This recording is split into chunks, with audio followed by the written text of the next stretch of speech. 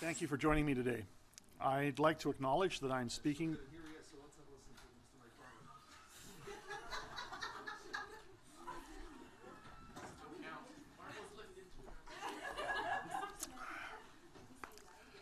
Okay, thank you, Richard. Hello, everyone, and thank you for joining me today. I'd like to acknowledge that I'm speaking with you from the territory of the Lekwungen-speaking peoples, the Songhees and Esquimalt First Nations. As the Minister for Public Safety and Solicitor General, keeping people safe is not only my top priority, but it is my legal duty and responsibility. In all our communities across our province, people want to know if they can rely on the police to keep them safe. They want to know that when they call for help, our dedicated police officers will be there no matter the badge. Back in April, I presented 2 paths for the future of policing in Surrey. At that time, it was possible for the city to choose either path, to go back to the RCMP or to continue forward with the Surrey Police, provided they met mandatory conditions to keep people safe. One path was safer than the other, but both were possible. Now, today, we're in a different place. The city chose the path they wanted to take, and they presented their plan for how they proposed to do it. The question in front of me was, is their plan safe? Does it meet the mandatory requirements to ensure adequate and effective policing? Unfortunately, the City of Surrey has failed to meet mandatory requirements to go back to the RCMP. That puts people at risk. So, today, I am directing the City of Surrey to move forward with the Surrey Police Service to keep people safe.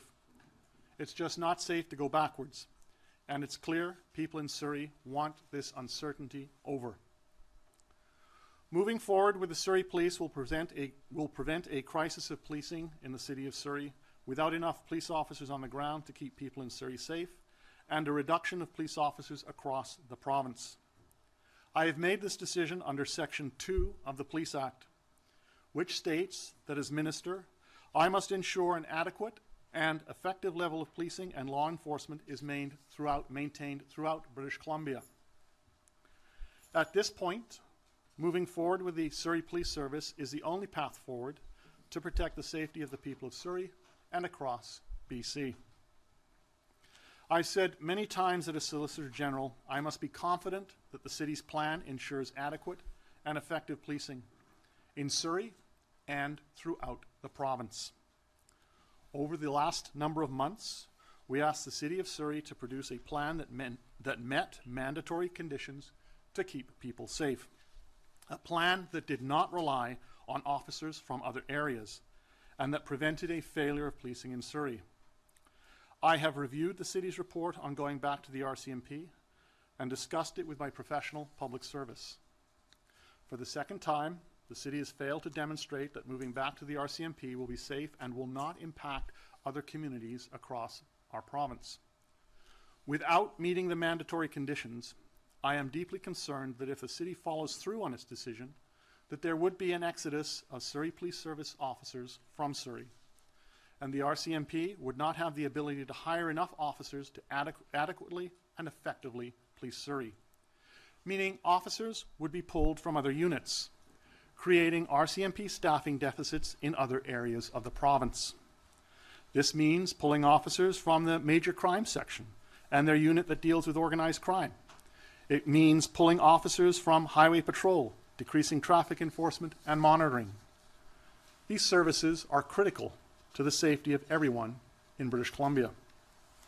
And I know that the people in Surrey don't want to see officers pulled away from these crucial services. The city's plan to go back is just not safe.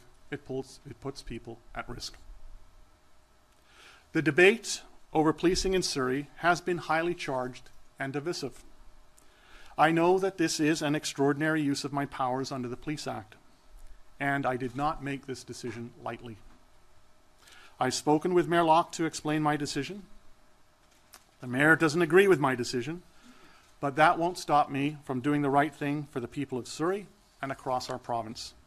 However, I am committed to working with the City of Surrey and the Mayor and the Council as we move forward.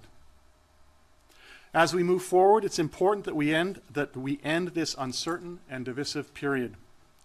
We have recommitted to providing the City of Surrey with $150 million to ensure costs are not passed on to business and residents as part of the transition.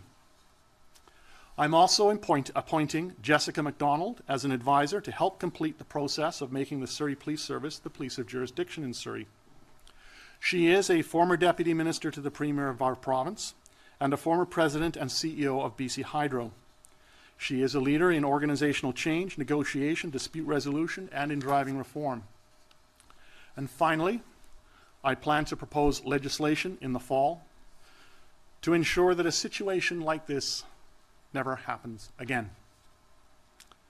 I also want to take a moment to thank the RCMP and Surrey Police Service officers who work every day to keep people and businesses in Surrey safe.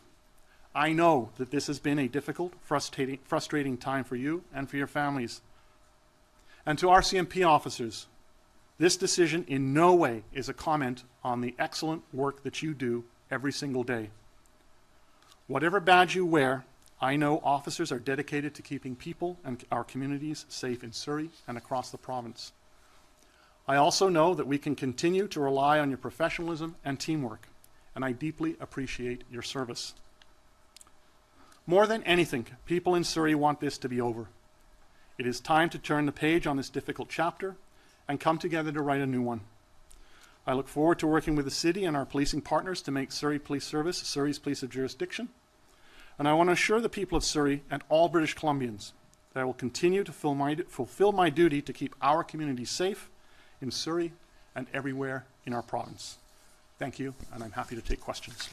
Thank you. A reminder to media on the line, please press *1 to enter the queue. You'll be limited to one question and one follow-up. Please give me a wave in the room if you have a question. Our first question today goes to Richard Zisman, Global News.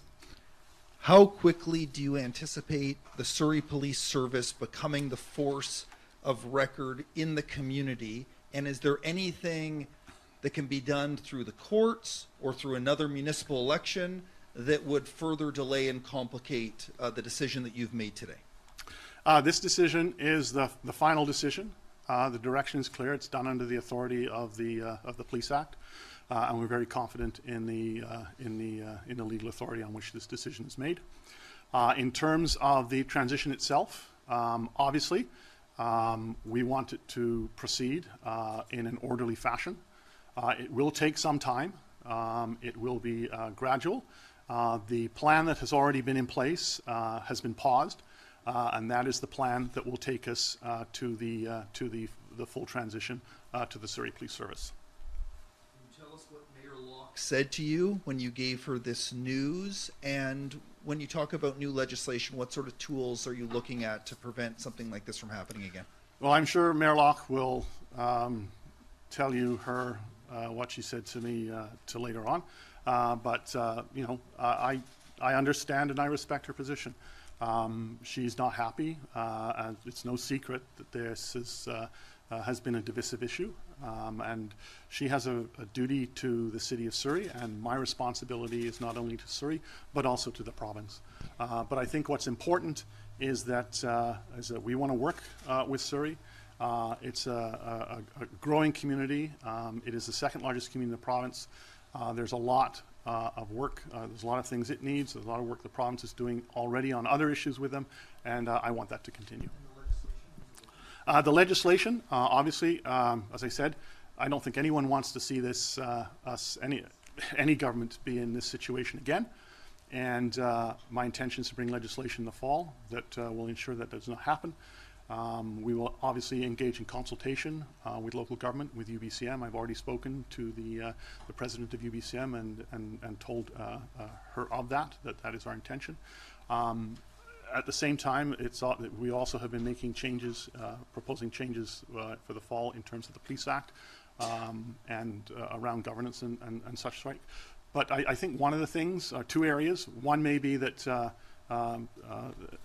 the act or changes could be in terms of a minister being able to get involved earlier in a decision such as this, but also to be able to request and ask for any and all documents and not have to sign a non-disclosure agreement.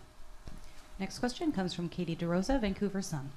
Minister, why was Jessica MacDonald selected for this position, given that she was fired as BC Hydro CEO at the beginning of the NDP's mandate, and considering that right now will she be able to mend the relationship between the mayor of Surrey and the Surrey Police Union, given that the mayor blocked them on Twitter and hasn't been communicating with Surrey Police Service so far?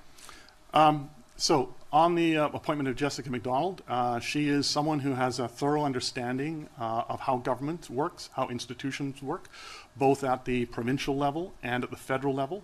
I think she has the skill set necessary to be able to do this important work, and I'm very pleased that she's agreed to do it, and I think she'll do a terrific job. She'll be working obviously with the Director of Police Services and with the city and the federal government and the RCMP. And as I said, I think she's got the skill set to do it. What does this say about the larger role of the RCMP in BC, given your concerns about its staffing levels?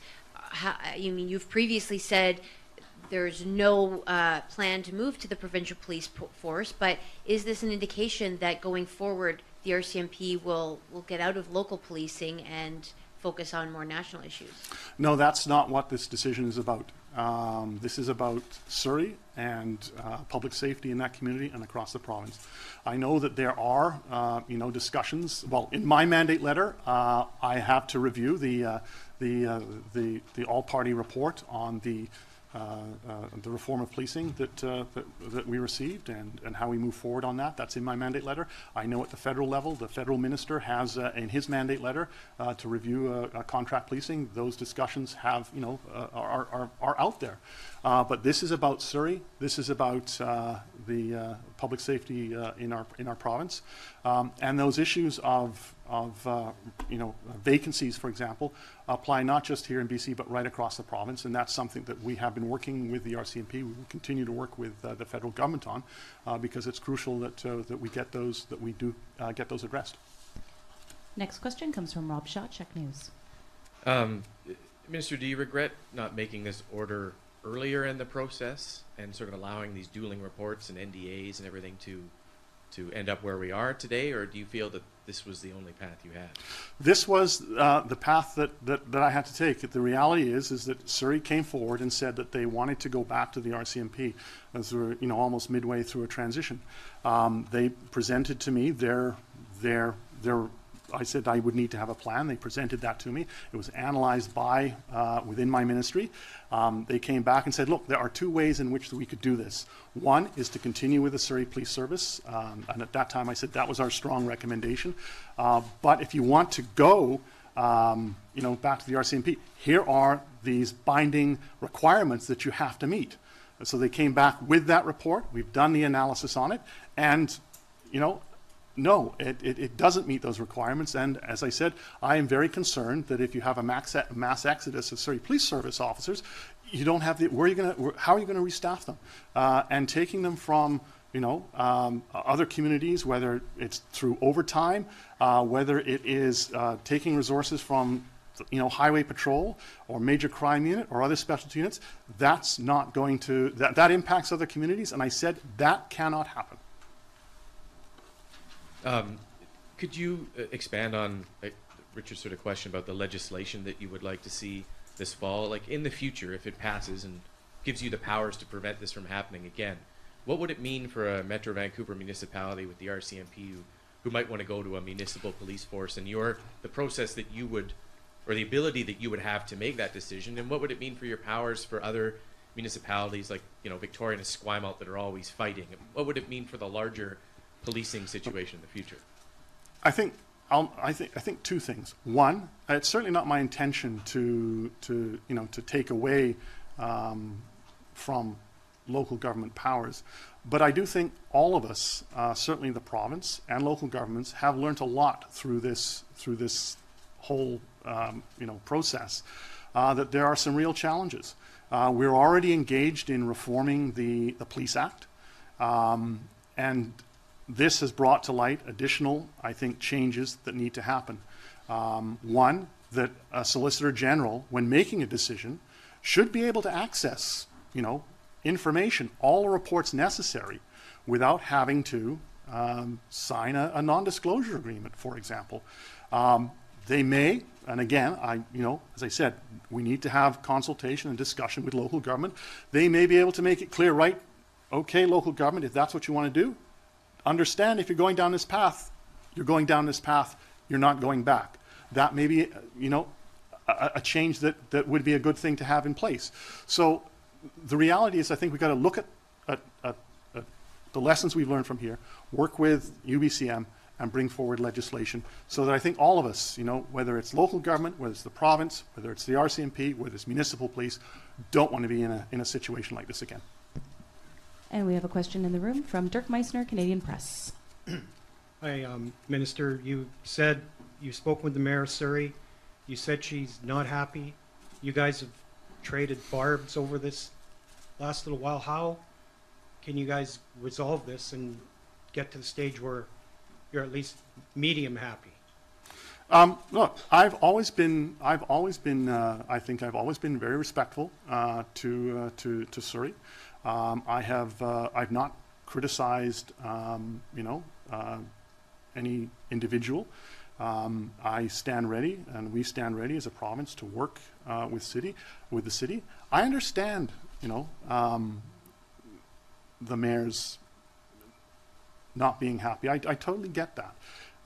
But I also know this, as I said, Surrey is a growing community of almost 600,000 people, the second largest in the province, and may well end up being the largest in the province. There's a lot of areas where we need to work together, and we want to do that. Will it be easy? I know, right now, probably not.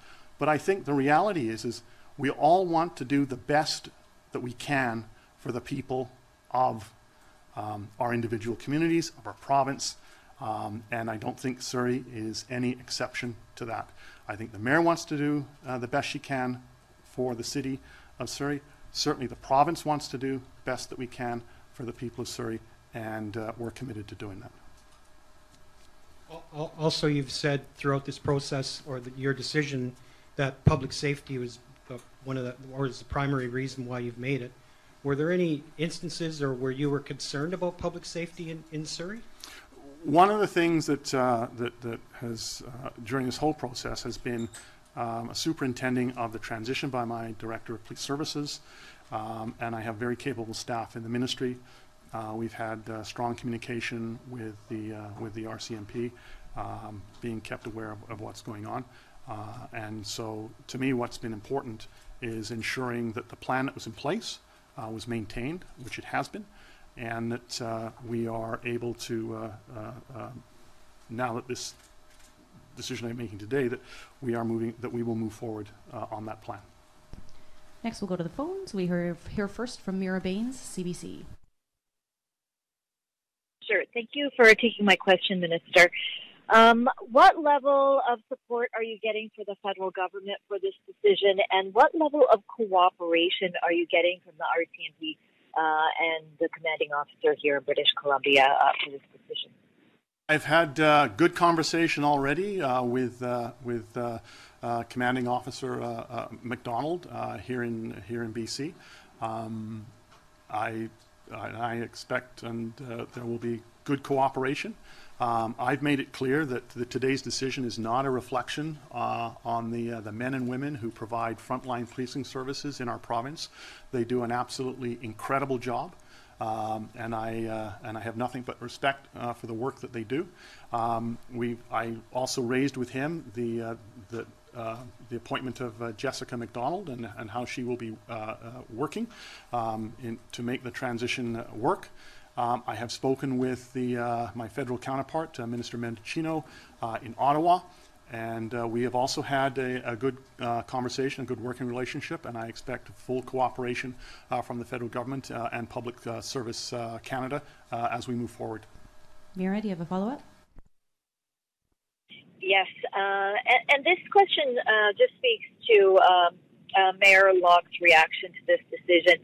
Sort of given the level of discourse just around this issue, are there measures that are going to be put in place that guarantee support for your decision? For example, what if the City of Surrey decides to pull funding from the Surrey Police Service, is there anything that guarantees that there's going to be support from the City of Surrey for this decision going forward and supporting policing in that city through the SPS?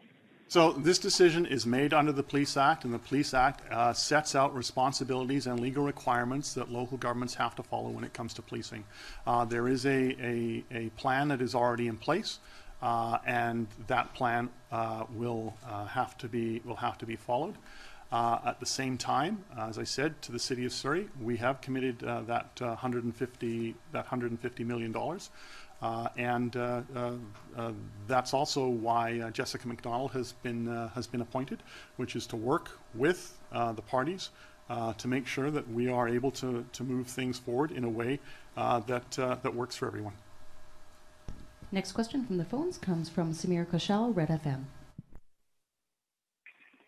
Hi, Minister. Thank you so much. I'm from 600 AM radio station, Samir Koshal. Minister, so with your today's announcement, can we technically say that the police of jurisdiction in Surrey right now is Surrey Police Service? Police of jurisdiction currently is still the RCMP. That's what the transition, moving the plan forward, will get to. It will get to a point where police of jurisdiction will transition to the Surrey Police Service. What I'm making clear today is that I am directing that transition is going to continue towards the Surrey Police Service. Samir, do you have a follow-up? Yeah, and Minister, as you said, you talked to the mayor of Surrey and she's not seems happy. And even in our last press conference, she categorically mentioned that all options are open. What if City of Surrey or Benderloch, she goes to the court for this of your announcement, or what would be your reaction on that? First, I have every confidence that the decision today has been made in full legal accordance with the authorities I have under the Act. And I also know this. I fully expect, the elected government in Surrey will follow the law. Next question from the phone comes from Michelle Brunoro, CTV. Thank you for taking my question. I know, Minister, that you touched on this, but I'm just wondering if there are any more specific details about the transition. When you expect it to be complete? Are we talking 6 months or a year, longer?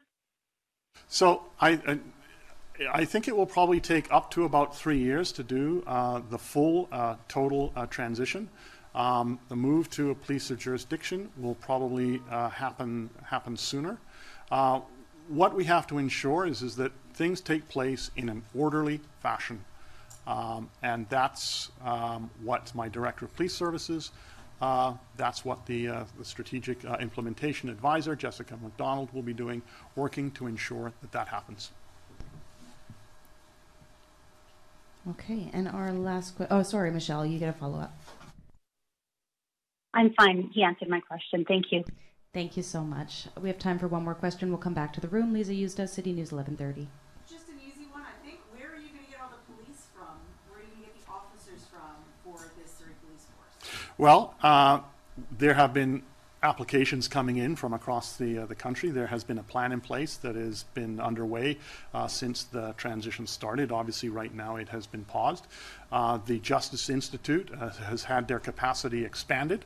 That was taken into account right at the very beginning of the transition, and so they will be supplying a considerable number of recruits, and that.